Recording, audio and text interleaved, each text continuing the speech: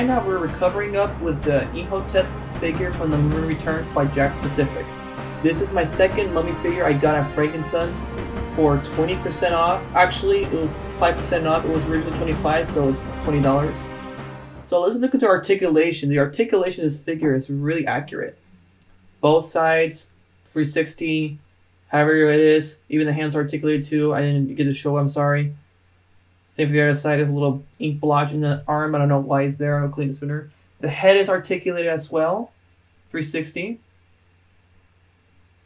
The hip as well is articulated, but it just looks weird sometimes.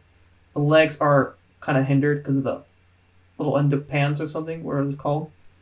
So yeah, it looks a pretty cool figure. And the calves and leg side is articulated too. If you see there, it's totally articulated.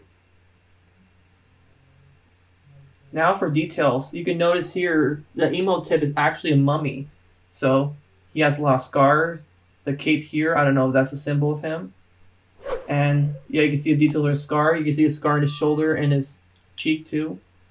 And size comparison too, you can also see that he's a good size compared to the Scorpion King, which happens to be my first mummy figure I ever got at Frankenstein last year. So yeah, this is a really cool figure. So yeah, I'm planning to get Rick O'Connell though, see what size compared with them.